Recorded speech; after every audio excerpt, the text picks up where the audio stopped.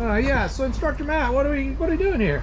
Oh, it's a big day here on King's Pride. We have the 4JH45, the Yanmar common rail engine, coming to its final resting place in the boat, finally. Obviously a huge, just making sure Cliff doesn't crash the forklift down there.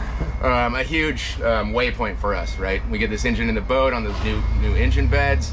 We're gonna be connecting up the drivetrain, plumbing, everything, so big day here at Marine Tech.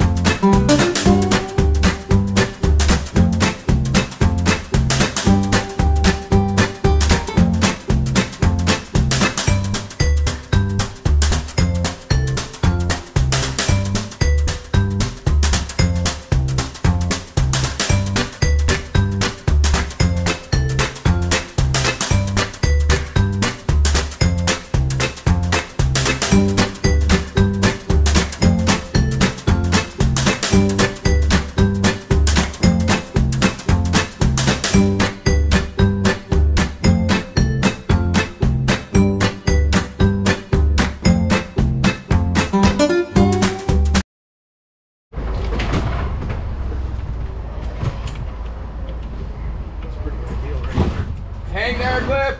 That's pretty good. Hang on. We're just going longwise.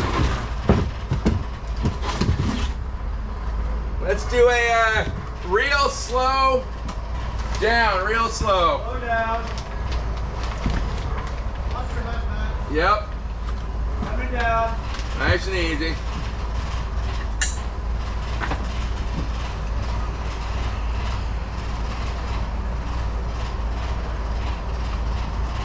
That's good.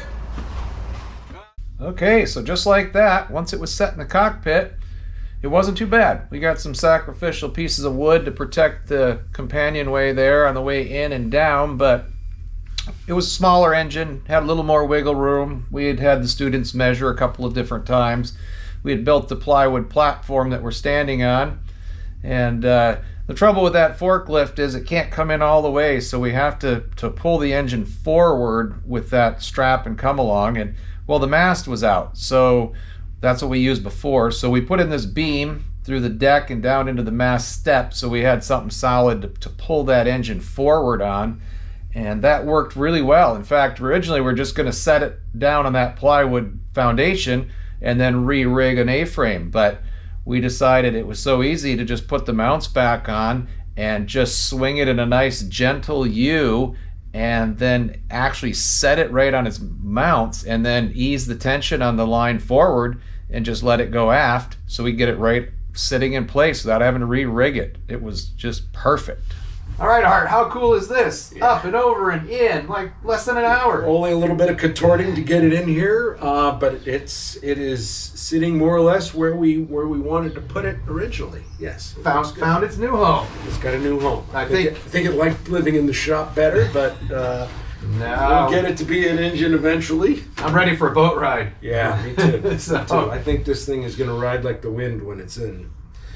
The serviceability, that was your key, our key, right? Yeah, put this boat out on the ocean. My main deliverable was I wanted an engine that I would want to work on, and this is it. You've got, I'm sitting right here next to the alternator, the seawater pump, the starter is in here, the exhaust elbow to maintain in the long run.